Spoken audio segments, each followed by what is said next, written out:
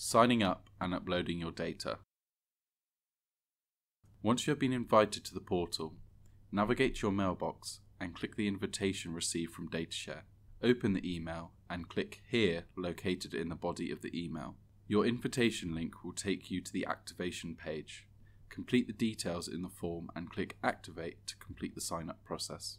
Please note that the email address is fixed and will be your permanent username.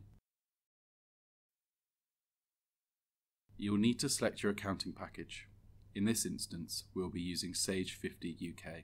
Once you have selected your package, you will see a review of your profile.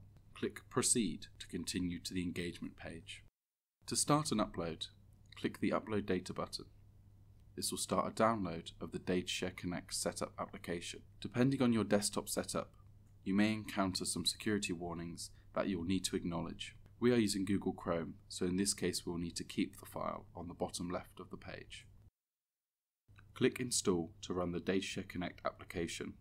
If this does not run automatically, you may need to click the vclient.application at the bottom left. Once installed, the DataShare Connect application will automatically launch and will attempt to locate and identify your accounting package. Select the company you're uploading for from the drop-down list and enter the username and password for that company within your accounting package.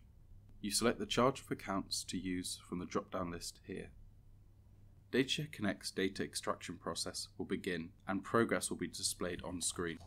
Depending on the size of your database and the number of entries it contains, this process may take a few minutes.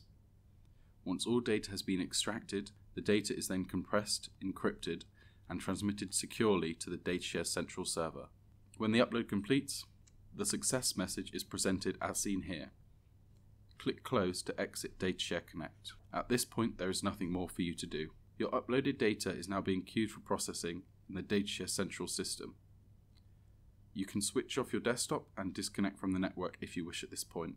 You can view the progress of your upload in the DataShare portal. The status will change from loading to processing to complete once all processes have finished. When the upload completes, you'll receive an email notifying you of the upload's completion.